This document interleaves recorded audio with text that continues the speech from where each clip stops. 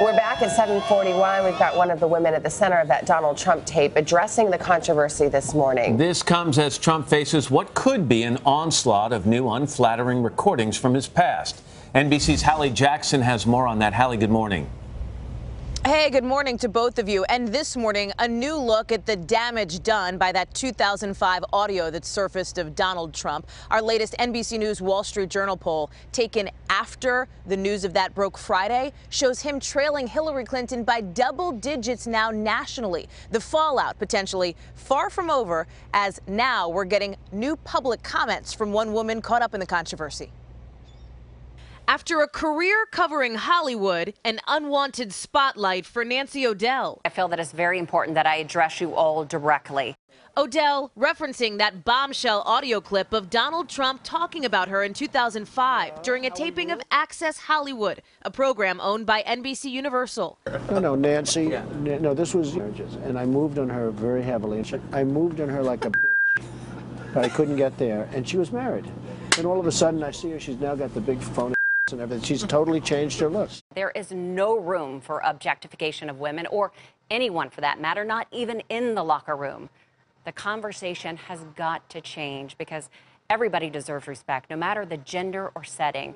Now, the hunt for more hot mic moments intensifying. The Huffington Post reporting it obtained a transcript of a 2010 Apprentice taping, portions of which never aired. Trump begins, "Don't put this blank on the show, you know," saying the skin of a woman who appeared on the program, quote, "sucks," adding she needs some serious blank dermatology. This is a tough one.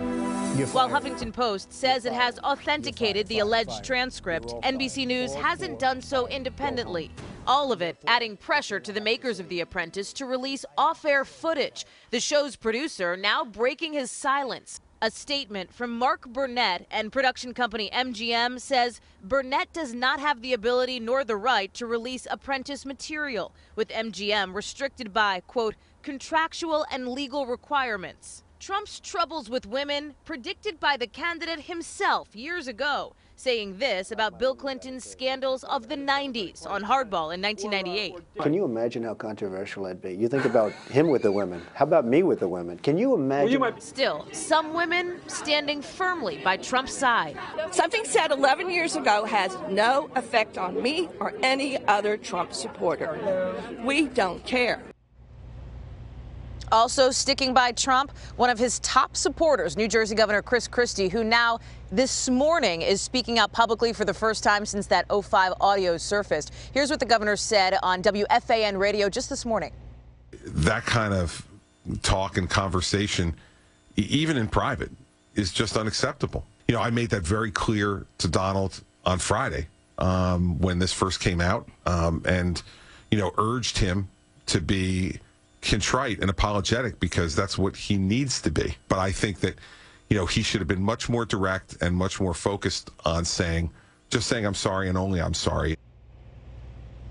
Christie added he was really upset about what he heard, but believes this election is about bigger issues. Matt, Savannah? All right, Hallie Jackson. Hallie, thank you very much. Hello, Today fans. Thanks for checking out our YouTube channel. Subscribe by clicking that button down there and click on any of the videos over here to watch the latest interviews, show highlights, and digital exclusives.